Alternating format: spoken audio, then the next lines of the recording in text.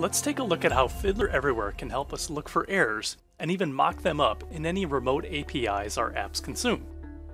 Apps we build today are full of remote APIs. Some we build ourselves, others are from reliable third-party vendors, and still others that we, well, cross our fingers and hope they will eventually support our needs. So what I'd like to do today is use Fiddler Everywhere to show us instances where our APIs might be failing, sometimes without us even knowing it. And when we see APIs failing, we can get ahead of end-user issues and support tickets. And using Fiddler Everywhere, we can also mock up these same errors to see how our app might react. So Fiddler Everywhere provides this magical traffic inspector. It's thorough, almost too thorough, as it's logging literally every network request between my computer and the internet. Well, let's pretend we're working on the Twitter dev team.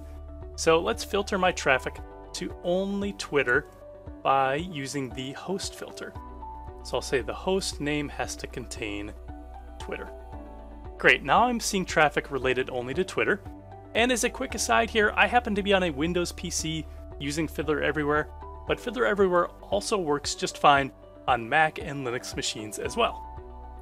Now I can just head on over to Twitter and start clicking around. Now this is probably where I'd want to have a strict script of a use case to follow. Me, I'm going to cheat here a bit. I'm just going to click on some random folks' profiles. There's Alyssa. Let's see what Alyssa's got. Oh, there's TypeScript. We can go look at the TypeScript profile in their feed. Let's go to the Explorer. I'm just trying to generate traffic that might have a hidden error here. Obviously, my user experience seems just fine, so maybe there's no errors at all. Let's head over to notifications. Get them bookmarks, no lists. Here's my profile. That's a pretty good amount of traffic. Let's head back to Fiddler Everywhere and take a look at the traffic that was generated. So I've got what seems like about 1 million different requests here. Now while I could, one at a time kind of page through them all, let's start filtering out by some known status codes here. So let's say it contains maybe a 401 for authorization, or a 500 for a server error. Let's see what we got. Ooh, we get a lot of authorization errors. Interesting.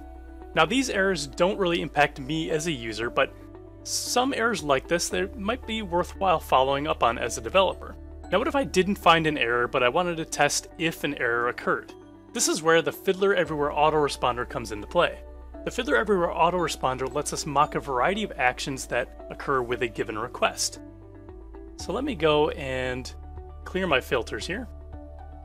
And if I want to alter any individual request, I can just right-click on it and say Add New Rule. And that rule appears right here where I can edit it. So in this case, I'd be matching exactly this URL and returning a manually crafted response right here. There's a variety of different actions as well. We can do everything from dropping the request to setting a delay on it to redirecting it. Now instead, what I'm going to do is I'm going to mock up what happens if any call to api.twitter.com is dropped. I'm guessing our experience won't be that good. So I'm going to enable this autoresponder and head back to twitter.com and reload. What do you know? Something went wrong, something went wrong. So that's a really quick and dirty way to test how failed APIs on the back end can affect your user experience. And that's how we quickly scanned for error codes, quickly mocked up errors using Fiddler Everywhere. Give it a shot yourself by downloading Fiddler Everywhere now at telerik.com/fiddler.